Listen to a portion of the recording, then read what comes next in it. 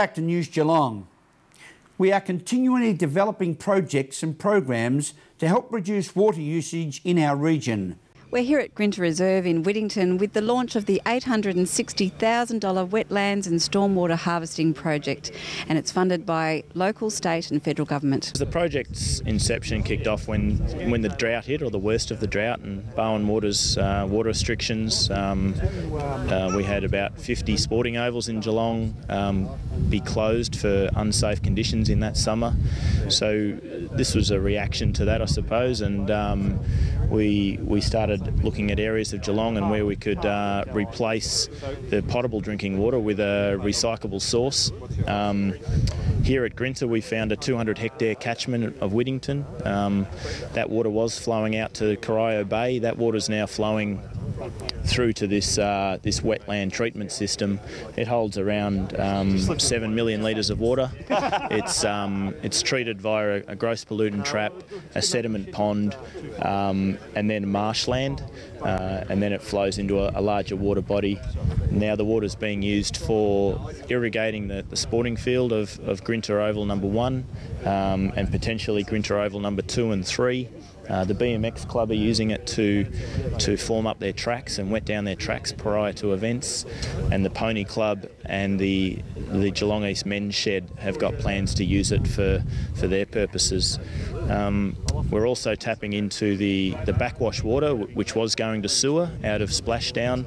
There was around 4 million litres of water a year going out to sewer. That's now being treated via a sand filter and then through the treatment train that I mentioned before. So it can supply around 30 million litres of water a year, and yeah, we're quite proud of it that it's reached this stage and it's now completed and in use.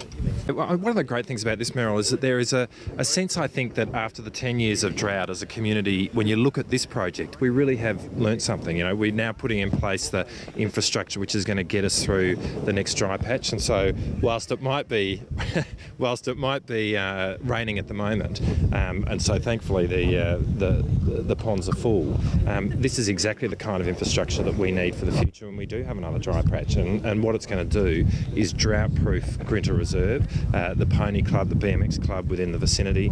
That's going to be great for them, as I say, when dry patches come. And I really like the interpretive sign we've got in the background, because I think that kind of community education about the way in which pieces of infrastructure like this work is really important to helping the community understand what we're doing. The beauty of this project is 3 tiers of government working together. The city put in 530k, the federal government put 280, the state government put in 50, and we come up with this magnificent what would you say? I suppose it's not only just stormwater harvesting, but it also uses the water from the backwash facility at the gym. We've got 7 million litres of water in it at the moment.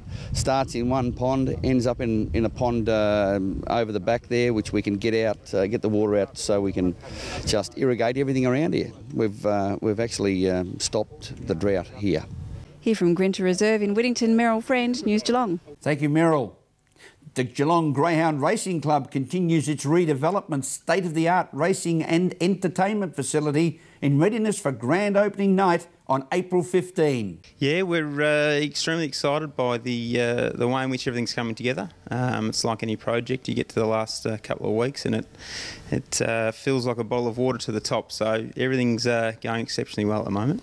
And for a lot of us around Geelong, when we've driven past this in the past, it's just been a bare paddock, but to see it today, it's just a magnificent refurbishment and updating. Yeah, absolutely. We're talking an $8.2 million project that will be state-of-the-art once complete.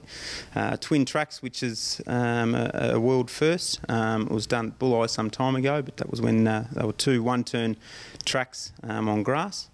And yeah, everything's in motion for a really happy and exciting opening night.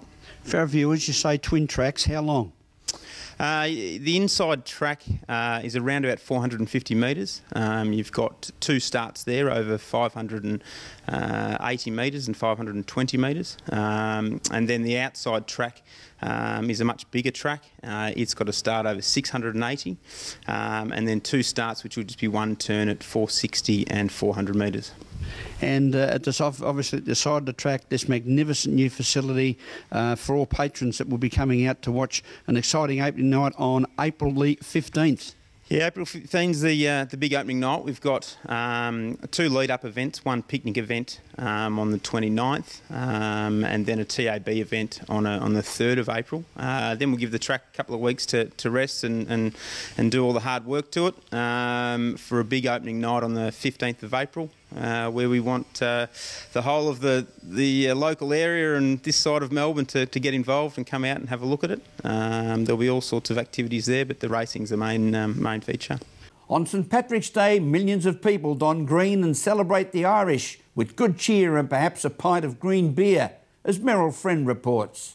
We're here at Irish Murphy's to celebrate St Patrick's Day. Top of the morning to you, or evening as it may be.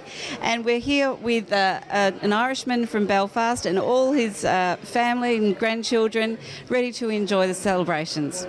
It means a great time having getting the family all here. That's all my family, my grandkids, getting them here on St Patrick's Day and celebrating, having the breakfast and kicking on. As soon as they go to school, we'll kick on from there. And what does kicking on mean in Irish terms? Well, they have a few bevies, a few Guinness, and, well, they will. I won't, because I'm an Irish man that doesn't drink. Oh, that's odd. I'm a tea drinker. Now, you're having a traditional Irish breakfast this morning. What does that include? Well, we had bacon, eggs, sausage, black pudding. We were missing the potato bread and the soda bread, so my wife usually cooks the potato bread and soda bread. So now, what is a black pudding? Black pudding is what is it? What could you say it is? It's. Do we want to know? No, you don't, because you put people off. We'll keep it a secret. Yeah, then. keep it a secret. No, it wouldn't like to. There's black pudding and white pudding, but there we go. Yeah. All right. Well, thank you and enjoy the celebrations. No problem. Thank you very much. It's a big day. It's a huge day. 7:30, 8 o'clock in the morning. We're here. Staff, I'll still be here, probably be around about 1 o'clock tomorrow morning cleaning up. It's a massive day. All right, now there's lots of tradition steeped in St Patrick's Day. What do you think it means to we Aussies? To us Aussies, I think it means being Irish for the day. Even whether you got Irish roots or not, it's being Irish for the day and just having fun and celebrating. Half the people that celebrate St Paddy's Day have no idea what it's all about, but they just love the celebration. From Irish Murphy's on St Patrick's Day, Meryl Friend for News Geelong. Everybody, 1, 2, 3. Happy St Patrick's Day! Thank you, Meryl. And by the way, did you know that the real St Patrick was not even Irish? He was born in Britain around 390 AD to an aristocratic Christian family. This is News Geelong as we go to a break and return with our sports and weather reports after this.